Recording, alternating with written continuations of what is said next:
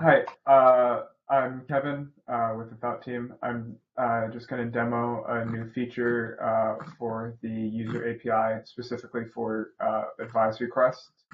So recently we added this new um, parameter to the body of the request called callback info. In it, you can add client data and some URL to send the advise to. You can also have authentication. I got rid of it here, but you'd be able to have authentication, and then whatever you put there would be in the authentication header of your request.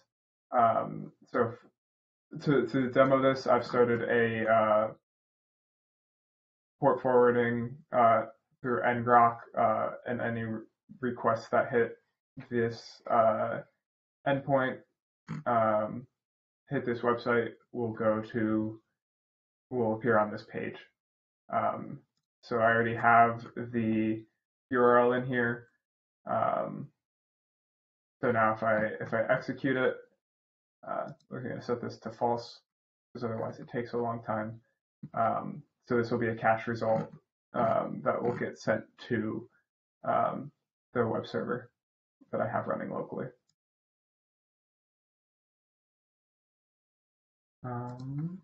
Maybe. Let me make sure it's still running. You need the token, right? Oh, I have to get rid of the token actually. Thank you. Yeah. Because there's no authentication, it'll. I think that's the issue with it.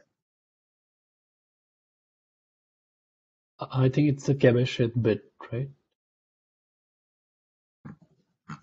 Oh, is it failing? No. I think I got rid of that. I got rid of that. It might be that the cache expired actually on the server side, but usually there it is. It's right here. Basically what you can see is we have the result. It has metadata, and then it also has the result, and then we have our client data, and it has the headers, some in JSON, and here you can see that those are the two pieces of data that I passed.